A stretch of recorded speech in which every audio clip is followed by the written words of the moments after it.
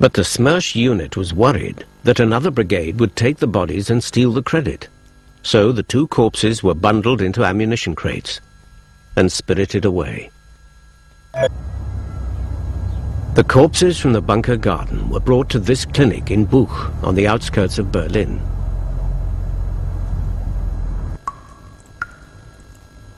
Once an asylum for the insane, but by then a pathology lab, it was here that the autopsies were done on the bodies believed to be Hitler and Braun on May the 8th, VE Day, by a team of 5 forensic scientists of the Red Army.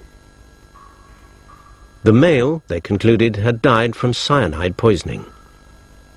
There was no mention of a bullet wound, only that part of the skull was missing. This was at odds with intelligence reports that Hitler had both taken poison and shot himself. The autopsy also found that the male corpse had only one testicle, a claim that cannot be verified as Hitler never allowed even his personal doctors to examine him thoroughly. On the corpse believed to be Braun's, they reported signs of shrapnel wounds to the chest. Yet no eyewitness had said she'd been wounded at all. So why the inconsistencies? Professor Norman Stone is the only historian to have studied the files of Operation Myth, which include the autopsy. In the first place, it's a bit sloppy. They're in a hurry. It's VE night. The second thing is that I suspect they were being leaned on by somebody simply to say he didn't shoot himself like a man of guts. He munched on poison, and that he'd killed his wife first of all. It sounds like good propaganda, and I suspect they were leaned on. I mean, doctors in the Stalin system were leaned on. We can demonstrate it in other cases. The forensic team did at least acknowledge that the bodies were so damaged they could only be identified with certainty through their teeth.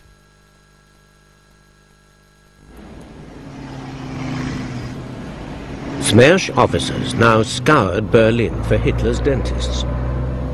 It was no easy task in a city in chaos from which half the population was trying to escape. But they did find Käthe Heusemann, a dental assistant who had worked on the bridges for Hitler's teeth. She was ordered to make a drawing of his dental works from memory. Her sketch almost exactly matched the teeth from the charred body in the bunker garden. Smersh was convinced and planned a major presentation to Stalin.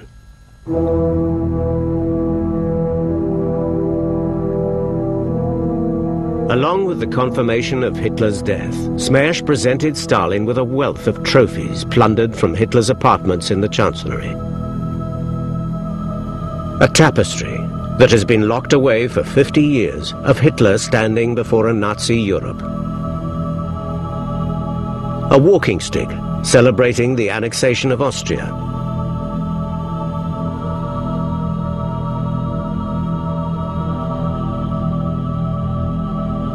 And even a sketchbook of Hitler's simple drawings, dating from 1910 to 1921.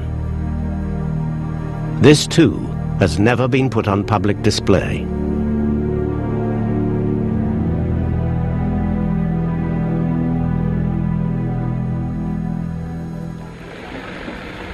Whether or not Stalin believed the reports of Hitler's death, he certainly did not share them with his Western allies. At the Potsdam Conference in July, he told President Truman that Hitler had not been found and was assumed to be in hiding in the West. For many years, it has been claimed that Stalin was orchestrating a deliberate disinformation campaign. I suspect myself that the reason is much more simple, that they knew that the autopsy they'd made was not altogether right, and that if they had to deliver this bag of bones to the Allies, then there would be a certain amount of discredit to the Soviet Union out of it. I think that's much more likely. After Potsdam, it was the Allies' turn to be embarrassed.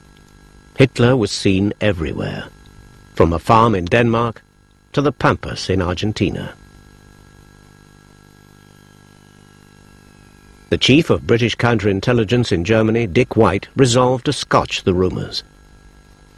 He had actually been told by the Russians in Berlin about Hitler's death, so he was astonished when, sometime later, they went into reverse, and even accused the British, how seriously I don't know, but actually accused the British of keeping Hitler alive in the British zone for future use against them.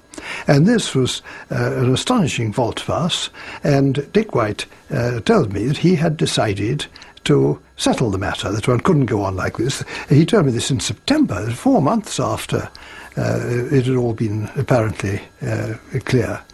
And he said he was going to have an inquiry, and he asked if I would undertake it.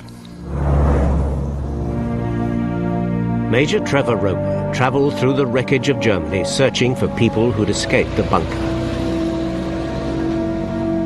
Some he traced back to their homes. Others he found in prisoner of war camps. Within 8 weeks, he'd completed his mission.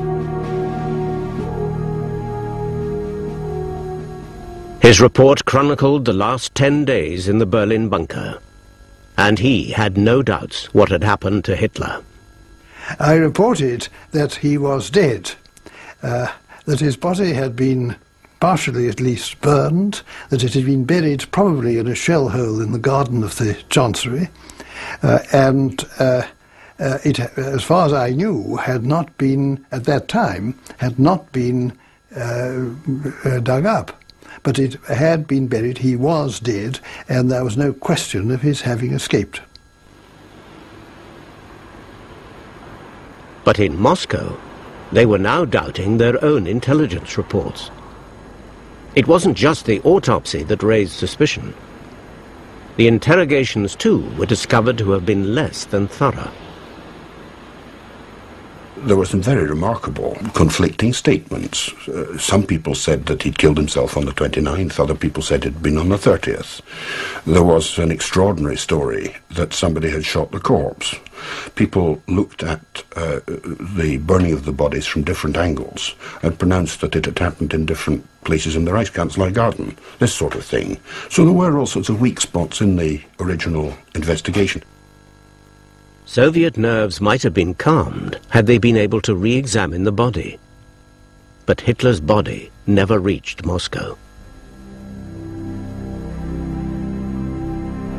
After the autopsies here in Buch, Hitler's and Eva Braun's remains had been taken out of Berlin by the Smersh unit as it moved west with the Third Shock Army. And each time they stopped for the night, they hid the bodies from prying eyes by burying them, often in nearby woods.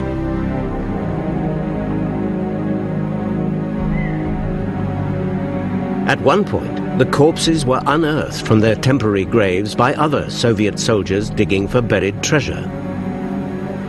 The Smersh unit returned to find the bones strewn over the undergrowth. They packed them back into their boxes and continued their journey.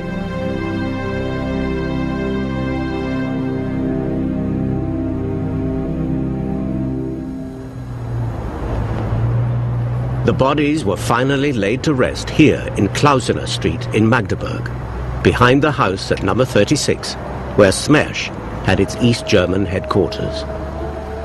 For 25 years, Hitler and Eva Braun lay buried under this puddle in a yard that now belongs to a firm dealing in waste disposal.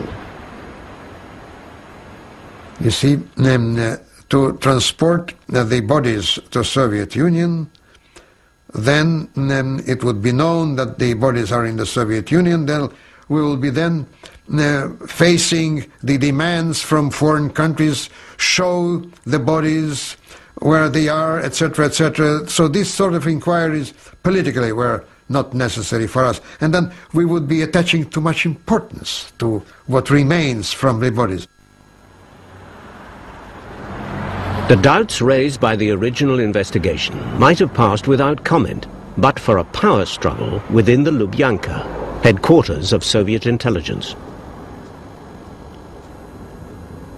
By late 1945,